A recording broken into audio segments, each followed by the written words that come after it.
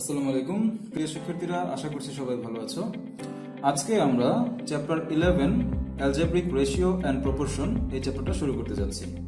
তো বরাবরের মতোই শুরুতে থাকছে কিছু বেসিক আলোচনা।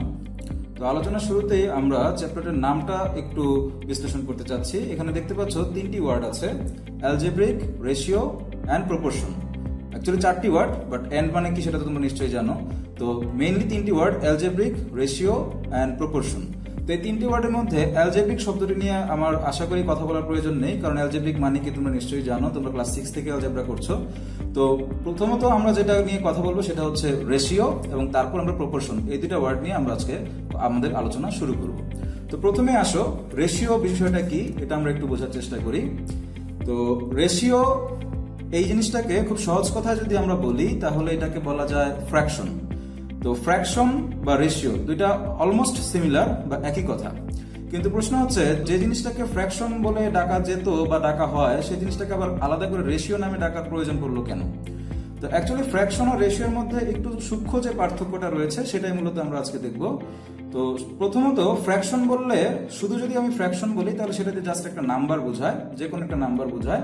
অর্থাৎ তোমরা জানো যে কোনো ইন্টিজার বা হোল নাম্বার এবং একই সাথে ফ্র্যাকশন এরা সবাই কি রিয়েল নাম্বারের সেটের মেম্বার। তার মানে কি ফ্র্যাকশন, ইন্টিজার, হোল নাম্বার এরা সবাই কিন্তু নাম্বার। তো নর্মালি ফ্র্যাকশন বললে একটা নাম্বার বোঝায় যে নাম্বারটা আসলে হোল নাম্বার না। আর রেশিও বললে তাহলে কি বোঝায়? রেশিও বললেও ফ্র্যাকশন বোঝাচ্ছে, বা ফ্র্যাকশন বললে রেশিও বলা যাচ্ছে, সেম, বাট পার্থক্যটা আসলে কোন জায়গায় সেটা আমরা দেখি চলো। তো প্রথমত ধরা যাক একটা ফ্র্যাকশন আমরা এস ফর এক্সাম্পল নিলাম 2/5। এটা দিয়ে আমরা আসলে কি বোঝাচ্ছি? এটাতে আমরা বোঝাচ্ছি যে 5 দিয়ে কোনো কিছুকে ডিভাইড করবার পর যে পার্টগুলো পাচ্ছি এরকম দুইটা পার্ট যদি আমরা নিই, অর্থাৎ ধরো তোমার কাছে এরকম একটা স্টিক আছে, লাঠি, এটাকে তুমি হচ্ছে 5 ভাগে ভাগ করবা, 1 2 3 4, 4 বার ভাগ করলেই কিন্তু 5টা টুকরা হয়ে গেল, 1 2 3 4 5। এই 5টার মধ্যে যে কোনো দুইটা পার্ট যদি তুমি নাও তখন সেটাকে আমরা বলছি আসলে অ্যাকচুয়ালি কি 5/2, অর্থাৎ একটা পূর্ণ অংশের 5 ভাগের 2 ভাগ। এখন যদি আমি এই 2/5 এটা দ্বারা রেশিও বোঝাই তখন আসলে যেটা বোঝাবে সেটা হচ্ছে জাস্ট দুইটা জিনিসের মধ্যে কম্পারিশন বা তুলনা। কম্পারিশন যখন তুমি করবা দুইটা জিনিসের মধ্যে এই ফ্র্যাকশনটার মাধ্যমে, তখনই সেটাকে আসলে রেশিও বলা যায়। যেমন আমি যদি একটা এক্সাম্পল হিসেবে নেই, সাপোজ তোমার ক্লাসে দুইজন স্টুডেন্ট আছে, তোমার দুইজন ফ্রেন্ড মনে করো, একজনের নাম হচ্ছে আবুল আর একজনের নাম হচ্ছে বাবুল। তো আবুল হচ্ছে খুব শুকনা চিকন চাকন একজন ছেলে এবং তার ওয়েট খুবই কম, ধরো তার ওয়েট হচ্ছে আমি ধরে নিচ্ছি 40 কেজি। আর যে বাবুল সে খুব বেশি খাওয়া দাওয়া করে এবং খুব স্বাস্থ্যবান এবং খুব হেভি বডি তার, এবং তার ওয়েটটা হচ্ছে যদি তুমি মেপে দেখো দেখবা যে তার ওয়েটটা হচ্ছে 80 কেজি। এখন এই আবুলের ওয়েট আর বাবুলের ওয়েট এই দুটাকে যদি আমি কম্পেয়ার করি, তুমি কিন্তু বলতে পারো যে আবুলের ওয়েটের 2 টাইমস হচ্ছে কি বাবুলের ওয়েট, অর্থাৎ আবুলের ওয়েটকে তুমি 2 দিয়ে মাল্টিপ্লাই করলে বাবুলের ওয়েট পাচ্ছ।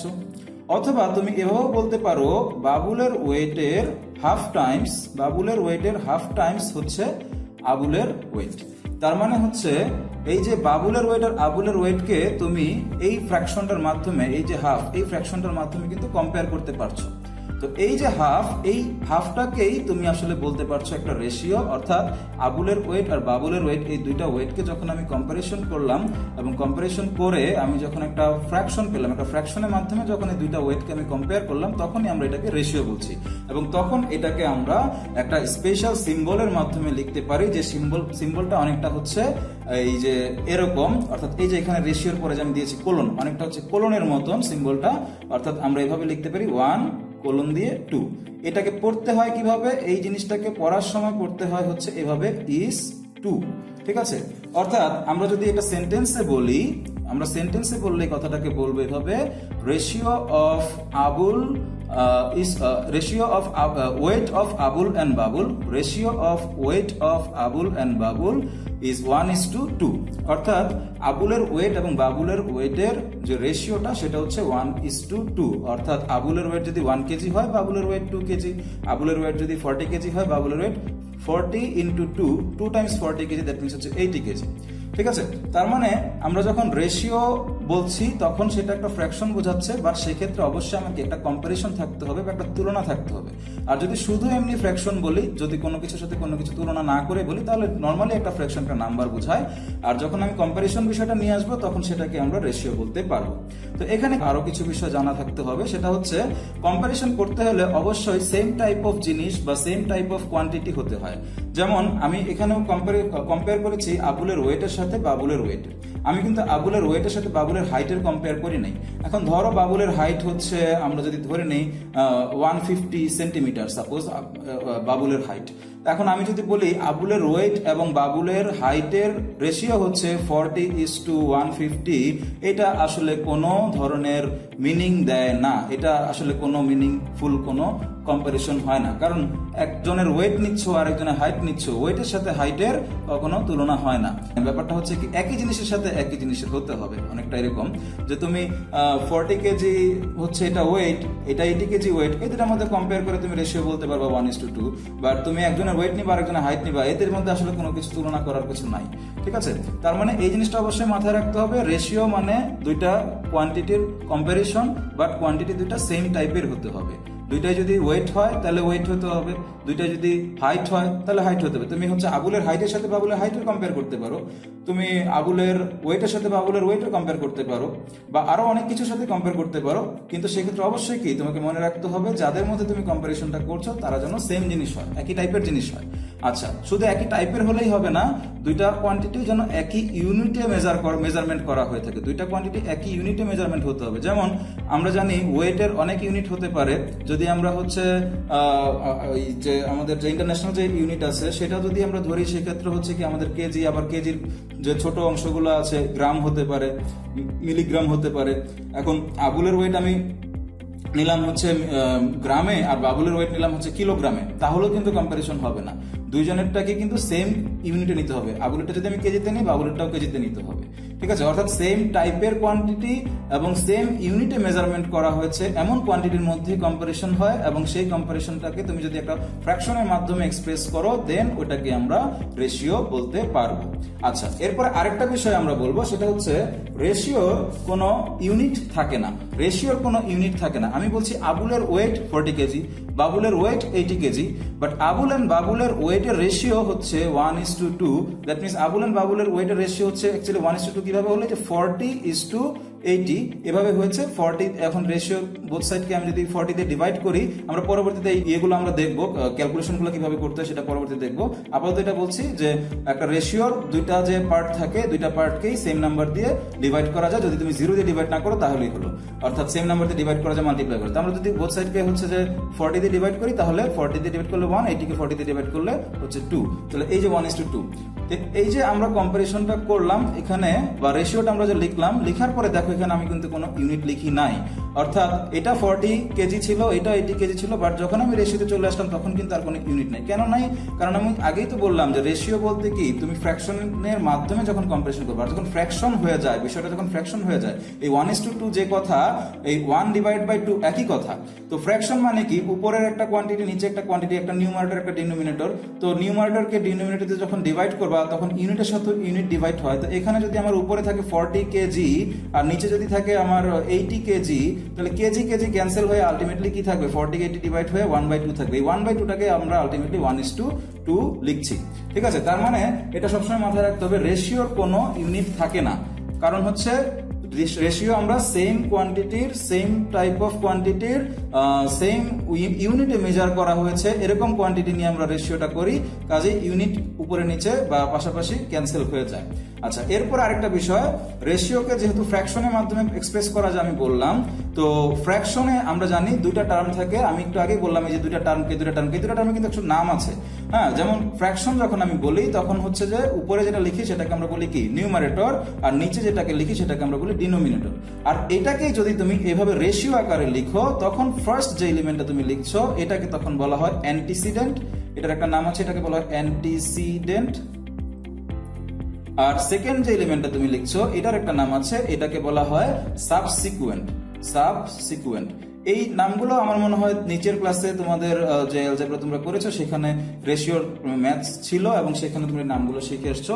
তো ফার্স্ট এলিমেন্টটাকে, রেশিওর ফার্স্ট এলিমেন্টটাকে বলা হয় অ্যান্টিসিডেন্ট এন্ড সেকেন্ড এলিমেন্টটাকে বলা হচ্ছে সাবসিকুয়েন্ট। ঠিক যেমন আমরা যখন ফ্র্যাকশন আকারে লিখি উপরেরটাকে নিউমারেটর, নিচেরটাকে ডিনোমিনেটর বলে, এই নিউমারেটরটাই আবার হচ্ছে রেশিও আকারে লিখলে অ্যান্টিসিডেন্ট হয়ে যায়, ডিনোমিনেটরটাই তোমার হচ্ছে রেশিও আকারে লিখলে সাবসিকুয়েন্ট হয়ে যায়। তাহলে আশা করি তোমরা অ্যান্টিসিডেন্ট আর সাবসিকুয়েন্ট ব্যাপারটা বুঝতে পেরেছো।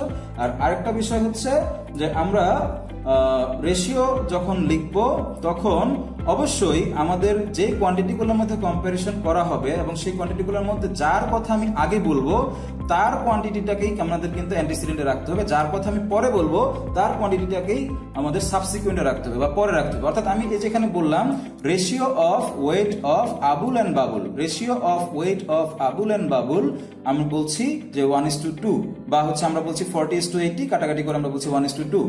আর যদি আমি এই কথাটাকে আবুল এন্ড বাবুল না বলে বাবুল এন্ড আবুল বলতাম, একদম সেম কথা, আমি যদি জাস্ট এভাবে বলতাম ratio of weight of Babul and Abul, তাহলে বাবুলের নামটা আমি আগে উচ্চারণ করেছি, তাহলে বাবুল থেকে যে কোয়ান্টিটিটা আসছে সেটাকে আমার আগে লিখতে হবে, সেটাকে আমার অ্যান্টিসিডেন্টে রাখতে হবে। তাহলে বাবুল এন্ড আবুল যখন বলবো তখন 80:40 হবে, দেন তুমি এটাকে লিখতে পারবে 2:1। অর্থাৎ সেম জিনিসটাই যদি তুমি আবুলের নাম আগে উচ্চারণ করো তাহলে আবুলের কোয়ান্টিটিটা আগে লিখতে হবে, তাহলে কাজে আগে 1 চলে আসবে, পরে 2 চলে যাবে। আবার যদি বাবুলের নাম আগে উচ্চারণ করো তাহলে বাবুলের কোয়ান্টিটিটাকে আগে লিখতে হবে, তাহলে বাবুলের জন্য যে আমাদের ভ্যালুটা আসছে 80 আগে লিখতে হবে, 40 পরে লিখতে হবে।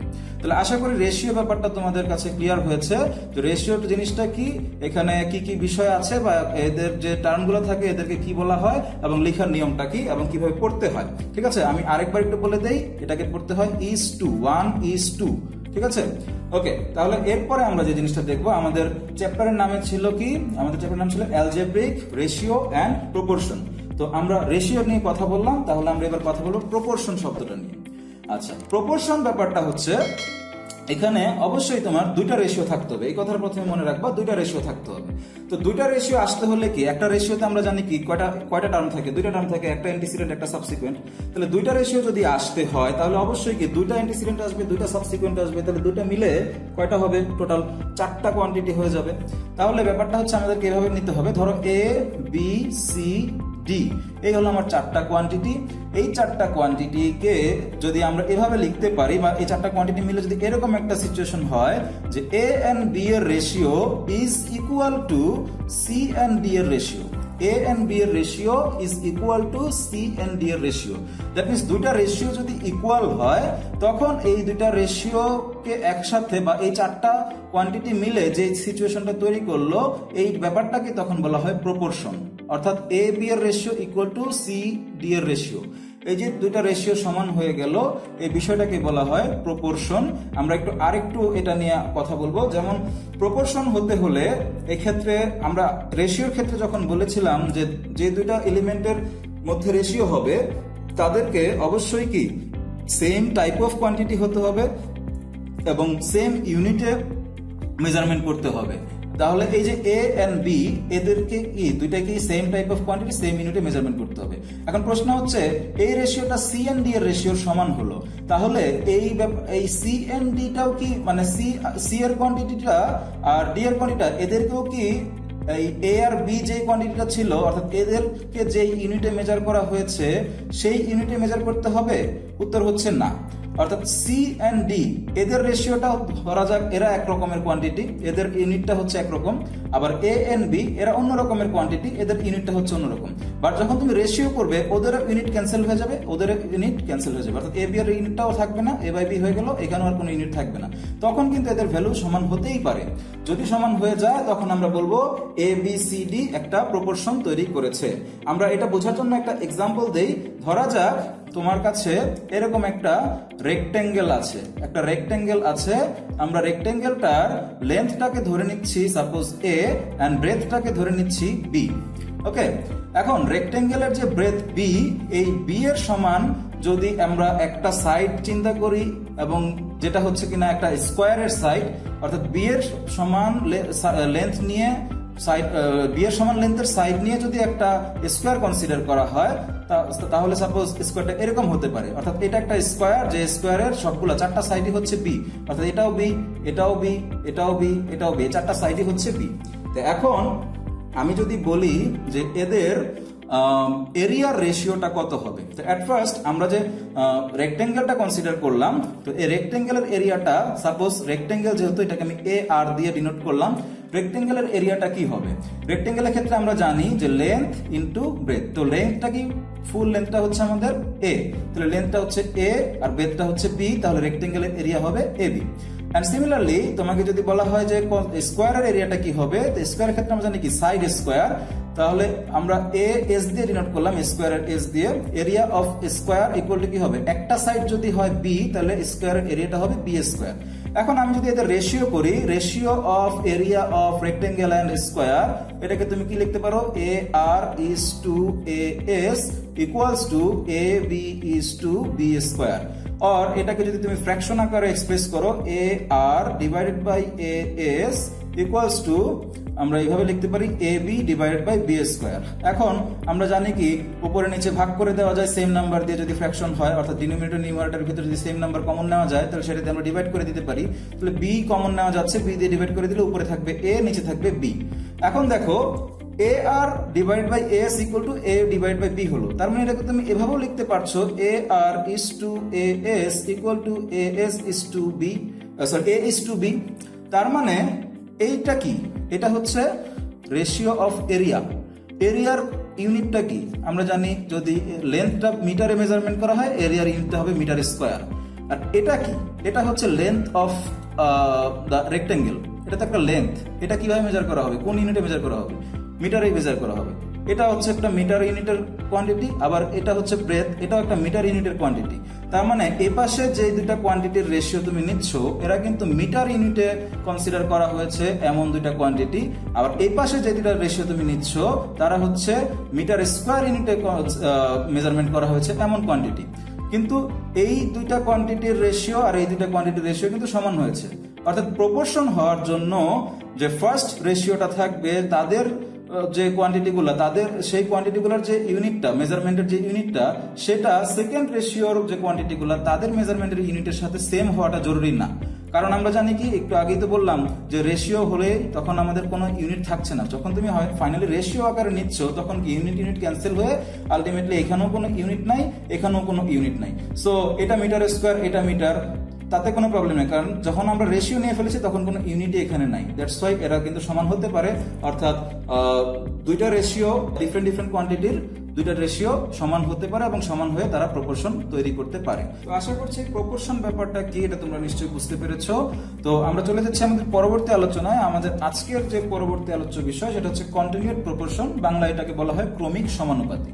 তো কন্টিনিউড প্রপোর্শনে আমরা আগের মতোই প্রপোর্শন তৈরি করার জন্য যেরকম 4টা কোয়ান্টিটি নিয়েছিলাম, এক্ষেত্রে আমরা 3টা কোয়ান্টিটি নিব। Suppose A B and see এরকম হচ্ছে 3টা কোয়ান্টিটি আছে।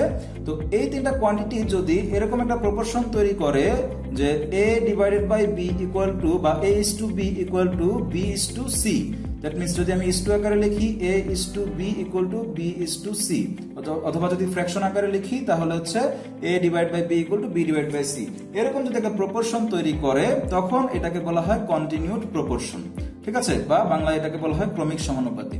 তো কন্টিনিউড প্রপোর্শনের ক্ষেত্রে এই ক্ষেত্রে একটা বিষয় বোঝার চেষ্টা করো, সেটা হচ্ছে আমরা যখন বলেছিলাম প্রপোর্শন তৈরি করার জন্য ফার্স্ট যে আমরা রেশিওটা নিব সেই রেশিওটা অবশ্যই যে কোনো কোয়ান্টিটির হতে পারে, আবার সেকেন্ড যে রেশিওটা সেটা অন্য কোয়ান্টিটিরও হতে পারে, সেম কোয়ান্টিটিরও হতে পারে। অর্থাৎ ফার্স্ট রেশিওটা কোন কোয়ান্টিটি এবং কোন ইউনিটে মেজারমেন্ট করা হয়েছে সেটা, সেকেন্ড রেশিওর যে কোয়ান্টিটিগুলো তাদেরকে কোন ইউনিটে মেজারমেন্ট করা হয়েছে সেটার সাথে কোনো সম্পর্ক নেই।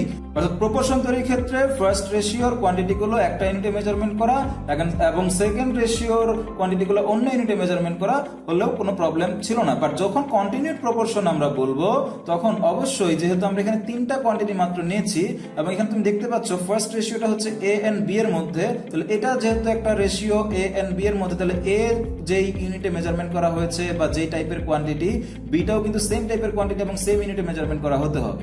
আবার এখানে যেহেতু বি এন্ড সি এর যে রেশিওটা নেওয়া হয়েছে, যেহেতু রেশিওটা নেওয়া হচ্ছে বি এন্ড সি এর, তার মানে হচ্ছে বি যেই টাইপের কোয়ান্টিটি এবং যে ইউনিটে মেজারমেন্ট করা হয়েছে, সিটাও কিন্তু সেই টাইপের কোয়ান্টিটি এবং সেম ইউনিটে মেজারমেন্ট করা হতে হবে। তার মানে এ আর বি এর কোয়ান্টিটি যদি সেম হয়, মানে সেম টাইপের কোয়ান্টিটি হয় এবং যদি ইউনিটটাও সেম হয়, তাহলে আবার বি এন্ড সি এর যদি ইউনিটটা সেম হয়, তাহলে বোঝা যাচ্ছে যে এ বি সি তিনটাই আসলে কি সেম টাইপের কোয়ান্টিটি এবং সেম ইউনিটে মেজারমেন্ট করা হয়েছে এমন কোয়ান্টিটি হতে হবে। দ্যাট মিনস কন্টিনিউড প্রপোর্শনের ক্ষেত্রে অবশ্যই যে তিনটা কোয়ান্টিটি তুমি নিচ্ছ এরা সবাই একই টাইপের কোয়ান্টিটি হতে হবে এবং একই ইউনিটে মেজারমেন্ট করা থাকতে হবে। যেটা শুধু প্রপোর্শন বললে, যদি আমরা এ বি সি ডি চারটা এলিমেন্ট নিই, তখন চারটাই সেম টাইপের কোয়ান্টিটি সেম ইউনিটে মেজারমেন্ট করা হওয়াটা জরুরি ছিল না, কিন্তু কন্টিনিউটের ক্ষেত্রে তিনটাই অবশ্যই সেম টাইপের কোয়ান্টিটি এবং সেম ইউনিটে মেজারমেন্ট করা হতে হবে। আচ্ছা, আরেকটা বিষয় হচ্ছে এই যে আমরা এদেরকে রেশিও আকারে লিখলে এইভাবে একটা ইকুয়েশনের মতন পাচ্ছি, এখান থেকে আমরা যদি একটু ক্যালকুলেশন করি, অর্থাৎ আমরা যে কোনাকুনি আমরা হচ্ছে মাল্টিপ্লাই করতে পারি, ক্রস মাল্টিপ্লিকেশন কিভাবে করতে তোমরা নিশ্চয় জানো। তো আমরা যদি ক্রস মাল্টিপ্লিকেশন করি এদের মধ্যে, তখন আমরা পাচ্ছি কি এইটার সাথে এটা মাল্টিপ্লাই করলে হচ্ছে বি স্কয়ার, আর এটার সাথে এটা মাল্টিপ্লাই করলে পাচ্ছি আমরা এসি, অর্থাৎ B square equal to AC পাচ্ছি। তো এই জিনিসটা তোমাদের একটু বিশেষভাবে মনে রাখতে হবে, কারণ আমরা যখন এক্সারসাইজে প্রবলেম সলভ করব তখন আমাদেরকে এরকম প্রায় কিছু ম্যাথ দিয়ে বলা হবে proof that ABC continued proportion create করে, বা proof that ABC creates A continued proportion, বা এবিসি কন্টিনিউড প্রপোর্শনাল, এই ধরনের কিছু ম্যাথ থাকতে পারে। তো সেই ধরনের ম্যাথের ক্ষেত্রে তোমাদেরকে ক্যালকুলেশন করে এই B square equal to AC এই জিনিসটা কিন্তু ফাইন্ড আউট করতে হবে।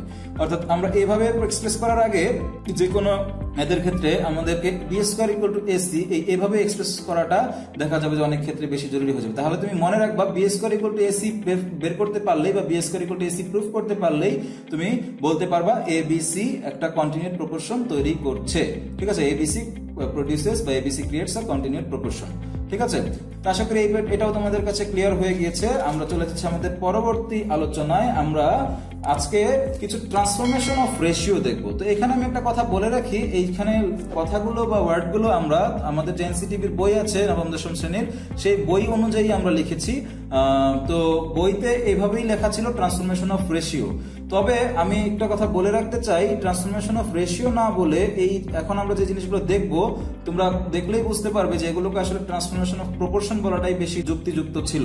কারণ ট্রান্সফরমেশন অফ রেশিও বলে নর্মালি একটা রেশিওকে যেভাবে ট্রান্সফর্ম করা যায় সেটাই শুধুমাত্র বোঝা। যেমন আমরা জাস্ট একটা রেশিও লিখবো, এ বি লিখলাম, এখন এটাকে তুমি সেম যে কোনো একটা নাম্বার দিয়ে উপরে নিচে মাল্টিপ্লাই করতে পারো। অর্থাৎ যদি ফ্র্যাকশন আকারে লিখো তাহলে নিউমারেটর এন্ড ডিনোমিনেটরকে যেরকম তুমি সেম নাম্বার দিয়ে মাল্টিপ্লাই করতে পারো।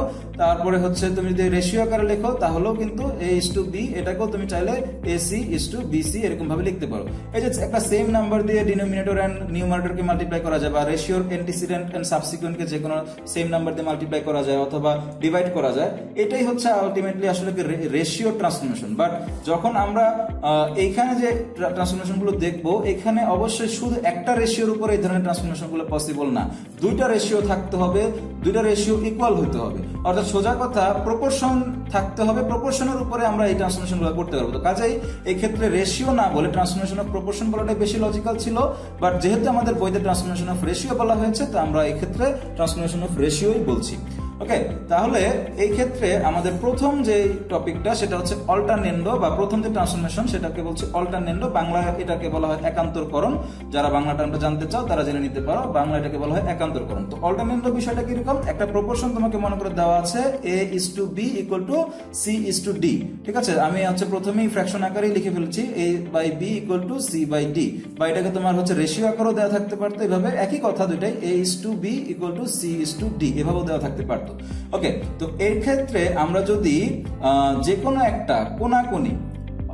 একটা কোনাকুনি বরাবর যদি ইন্টারচেঞ্জ করি, দ্যাট মিনস হচ্ছে ধরো এ ইস টু বি আছে, সি ইস টু ডি আছে, আমি যদি এভাবে লিখি এ ইস টু সি, তারপরে ইকুয়াল টু দিয়ে আমি যদি লিখি বি ইস টু ডি, তাহলে এই যে পরিবর্তনটা করলাম এটাকেই বলা হয় অল্টারনেন্ডো। অর্থাৎ এইটাকে আমরা অল্টারনেটিভ বলছি কিরকম ভাবে, যে এই যে পরিবর্তনটা করলাম, এই পরিবর্তনটা করলেও তোমার এই ইকুয়াল টু সাইন তুমি ইউজ করতে পারবে, অর্থাৎ এই রেশিওটাও সমান হবে।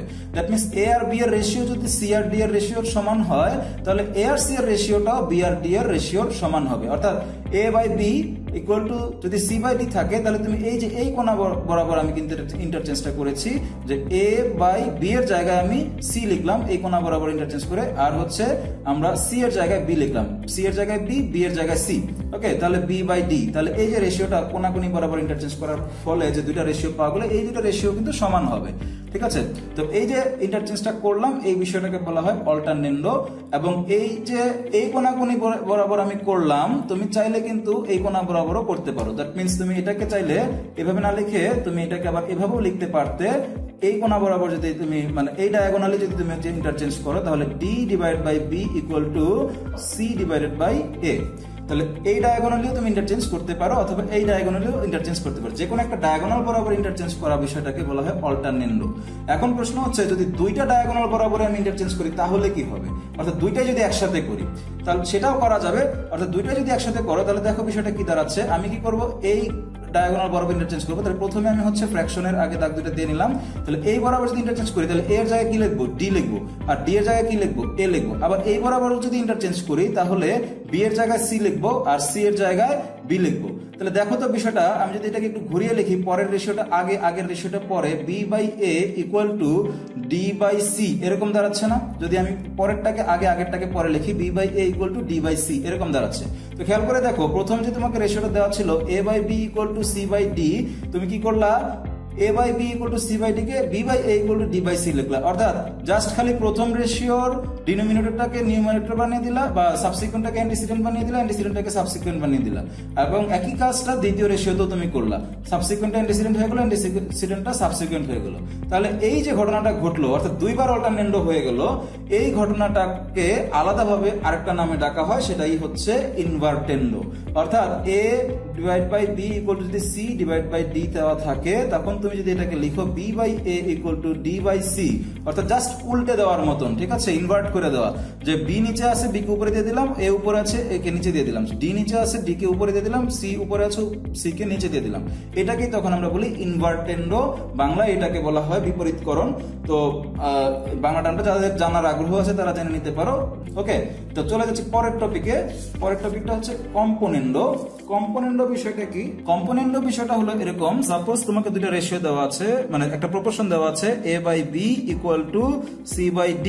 তুমি যদি এখন এভাবে লিখো a plus b divide by b equal to c plus d divide by d, তখনই এটাকে বলা হয় কম্পোনেন্ডো। এখন কি করলাম আমি, বিষয়টা হচ্ছে আমাদের যে ডিনোমিনেটর গুলো ছিল, আমরা বোথ সাইডেই ডিনোমিনেটর গুলোকে নিউমারেটরের সাথে অ্যাড করেছি। যদি এই কাজটা করা হয় তাতেও কিন্তু দুইটা রেশিওর ভ্যালু সেম থাকে। এখন নিশ্চয়ই ক্লিয়ার হলো না বিষয়টা? আমরা যদি একটা এক্সাম্পল দিয়ে লিখি, দেখো সাপোজ আমি লিখলাম 2 ডিভাইড বাই 5। তো 2 বাই 5 এই রেশিওটাকে তুমি চাইলে 4 বাই 10 লিখতে পারো কিনা? নিশ্চয়ই পারো, কারণ 4 আর 10 কাটাকাটি করলে আলটিমেটলি 2 বাই 5 আসে। তো এখন আমি যদি 2 এর সাথে, এটা ডিনোমিনেটর হচ্ছে 5, 5টাকে অ্যাড করি তাহলে কি আসতেছে 2 প্লাস 5 ডিভাইড বাই 5, আর এই পাশে যদি 4 এর সাথে আমি ডিনোমিনেটর 10 কে অ্যাড করি তাহলে আসছে 4 plus 10 divide by 10। So ultimately আমি এখানে ক্যালকুলেশন করলে কি পাচ্ছি, 7 ডিভাইড বাই 5, এই পাশে পাচ্ছি 14 ডিভাইড বাই 10। দেখো 14 আর 10 এদেরকে যদি তুমি কাটাকাটি করো, 14 কে 2 দিয়ে ডিভাইড করলে 7, আবার 10 কে 2 দিয়ে ডিভাইড করলে 5। তার মানে হচ্ছে কি 14 বাই 10 ও কি এই 7 বাই 5 এর সমান।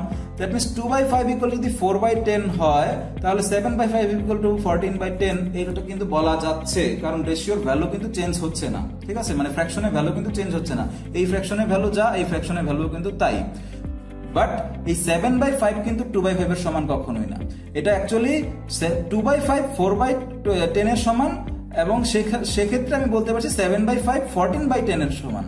কিন্তু 7 বাই 5 কখনোই কিন্তু 2 বাই 5 এর সমান না। এই রেশিওটা আর এই রেশিওটা কিন্তু সমান না। আমি বলছি এই রেশিওটা আর এই রেশিওটা সমান, লেফট সাইড রাইট সাইড সমান। ঠিক আছে, লেফট সাইড তুমি যদি এখানে ইমপ্লাইজ দ্যাট সাইন ইউজ না করে আবার তুমি মনে করে এখানে ইকুয়াল টু সাইন দিয়ে দিবে, তাহলে কিন্তু বিষয়টা ভুল হয়ে গেল, কারণ এটা ইকুয়াল টু কিন্তু এটা কখনোই না। সো তুমি এখানে অবশ্যই এখানে অর কিংবা হচ্ছে তোমাকে ইমপ্লাইজ দ্যাট সাইন ইউজ করতে হবে।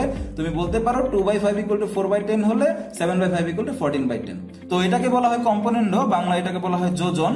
আর পরেরটা হচ্ছে ডিভিডেন্ডো বা বিয়োজন, এটাও অনেকটা এইটার মতোই কাজ, জাস্ট খালি যোগের জায়গায় যদি বিয়োগ করি আমি, অর্থাৎ এডিশনের জায়গায় যদি আমি সাবট্রাকশন করি, a by B equal to C by D, এটাকে তুমি এভাবে লিখতে পারো a minus B divide by B equal to C minus D divide by D. ঠিক আছে, অর্থাৎ ডিনোমিনেটরটাকে তুমি যদি নিউমারেটরের সাথে অ্যাড করো তাতেও হচ্ছে দুইটা রেশিও প্রপোর্শন ক্রিয়েট করবে, আবার যদি তুমি ডিনোমিনেটরটাকে নিউমারেটর থেকে সাবট্রাক্ট করো তাতেও কিন্তু এরা প্রপোর্শন ক্রিয়েট করবে বা প্রপোর্শন অবস্থায় থাকবে, দুইটা রেশিওর ভ্যালু সেম থাকবে।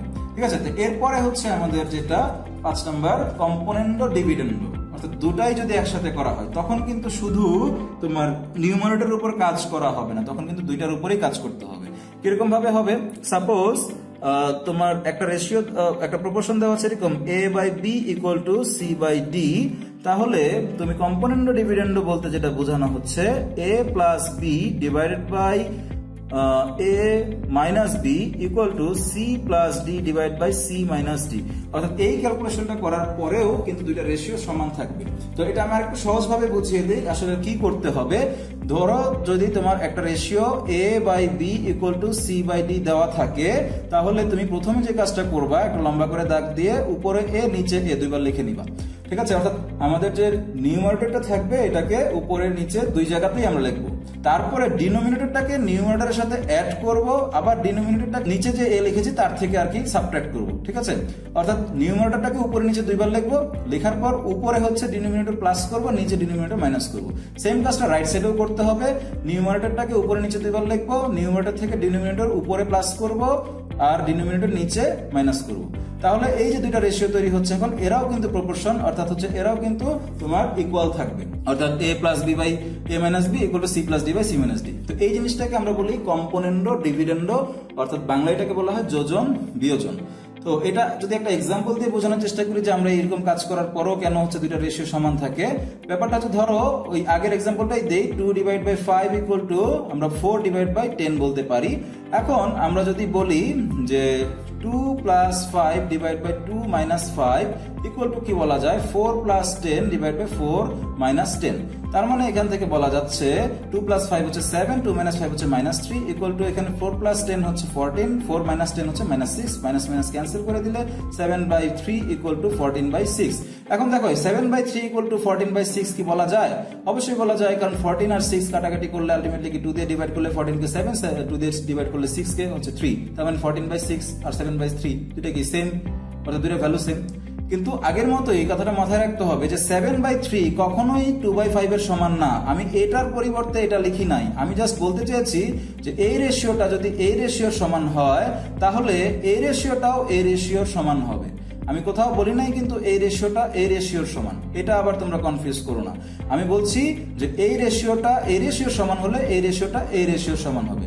দ্যাটস ওয়াই তোমাদেরকে অবশ্যই মাথায় রাখতে হবে কম্পোনেন্ডো ডিভিডেন্ডো এই কাজটা যখনই তুমি করবে অবশ্যই তোমার দুইটা সাইড থাকতে হবে। অনেকেই এই কম্পোনেন্ডো ডিভিডেন্ডো এই চ্যাপ্টারে শেখার পর অনেক জায়গায় দেখা যায় কি এটা অ্যাপ্লাই করে ফেলে ভুল ভাবে, জাস্ট একটা রেশিও দেওয়া আছে a by B equal to a plus B divide by a minus B, এটা কখনোই লেখা যাবে না। a by B equal to কখনোই a plus B divide by a minus B হয় না। যেটা হয় সেটা হচ্ছে যে a by B equal to যদি c বাই d দেওয়া থাকে তখন হচ্ছে a plus B divide by a minus B equal to এখানে ইমপ্লাইজ দ্যাট দিয়ে a plus B divide by a minus B equal to c plus d divide by c minus d, এটা লেখা যায়। কিন্তু শুধু a প্লাস বি দেওয়া আছে, তোমার রাইট সাইডে কিছু নাই, এটা ইকুয়াল টু তুমি এটা এই কাজটা তুমি কখনোই করতে পারবে না। কাজেই কম্পোনেন্ডো ডিভিডেন্ডো এটা অ্যাপ্লাই করার সময় অবশ্যই বুঝে শুনে অ্যাপ্লাই করতে হবে। তো এরপরে আমাদের আরেকটা বিষয় আছে আলোচনা করার, সেটা হলো এটার আসলে কোনো নাম নাই, এটাও একটা ট্রান্সফরমেশন, এটার কোনো নাম দেওয়া হয় নাই, কম্পোনেন্ডো ডিভিডেন্ডো এদের মতন কোনো নাম নাই, জাস্ট এরকম ভাবে যেটা ট্রান্সফরমেশনটা এটা হচ্ছে সাপোজ কয়েকটা রেশিও তোমার সমান দেওয়া আছে বা একটা প্রপোর্শন আকারে আছে, ধরো a by B equal to c by d equal to e by f equal to g by h and so on, এরকম অনেকগুলো মনে করছি আমি 4টা নিলাম।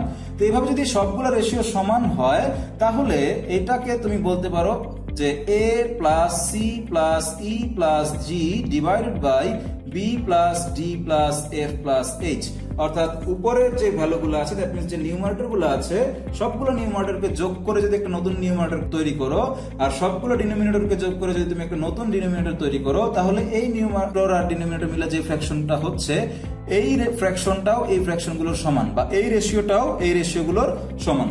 ঠিক আছে, তো এটা হচ্ছে একটা ট্রান্সফরমেশন, এটাকে আমরা 6 নম্বর ট্রান্সফরমেশন বলছি।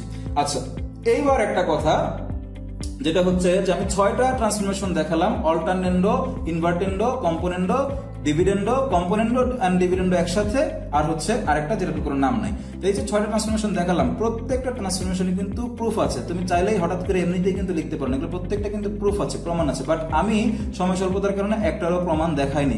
এই কারণেই দেখাইনি কারণ প্রুফগুলো তোমাদের বইতেই করা আছে এবং প্রুফগুলো এমন কঠিন কোনো বিষয় না যে তোমরা একবার দেখলেই বুঝতে পারবে না।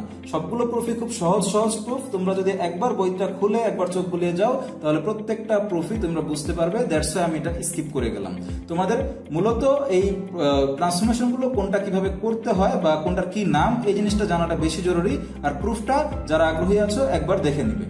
নামগুলো যেন তোমাদের কারো ভুল না হয়। প্রত্যেকটা যে আমাদের ট্রান্সফরমেশন আছে প্রত্যেকটা ট্রান্সফরমেশনের নামগুলো তোমরা অবশ্যই মনে রাখবে, কারণ এই নামগুলো পরবর্তীতে ম্যাথ করার সময় আমরা সাইড নোট হিসেবে ইউজ করব। ঠিক আছে, তো আপাতত আমাদের বেসিক আলোচনা এ পর্যন্তই। তো আজকে যেহেতু আমাদের ক্লাসটা আর লম্বা করা যাচ্ছে না, আমরা আজকে কোনো প্রবলেম সলভ করছি না, তো তোমাদের একটা দায়িত্ব দেওয়া থাকলো, সেটা হচ্ছে তোমরা বই খুলে এই বেসিক আলোচনা যেগুলো করলাম আমরা সেগুলো হচ্ছে বই খুলে তোমরা বই থেকে একবার পড়ে নিবে। আর এই যে প্রুফগুলোর কথা বললাম ট্রান্সফরমেশন, এই প্রুফগুলো তো যেহেতু আমি দেখালাম না, এই প্রুফগুলো অবশ্যই দেখবে। তারপর বইয়ের এক্সাম্পলে ম্যাথগুলোও দেখবে এবং একই সাথে বইতে ওয়ার্ক হেডলাইনে যে প্রবলেমগুলো আছে চ্যাপ্টারের ভিতর এই প্রবলেমগুলো তোমরা সলভ করবে। তাহলে তোমাদের হোমওয়ার্ক থাকলো বইয়ের চ্যাপ্টারটা ভালো করে পড়া এবং এক্সাম্পলের প্রবলেমগুলো দেখা এবং ওয়ার্ক হেডলাইনে যে প্রবলেমগুলো আছে এই প্রবলেমগুলো ভালো মতো সলভ করা। ঠিক আছে, তো আজকের ক্লাসটা এই পর্যন্ত থাকবে। তোমাদের সাথে পরবর্তী ক্লাসে কথা হবে। সেই পর্যন্ত তোমরা ভালো থাকবে, সুস্থ থাকবে। ধন্যবাদ সবাইকে।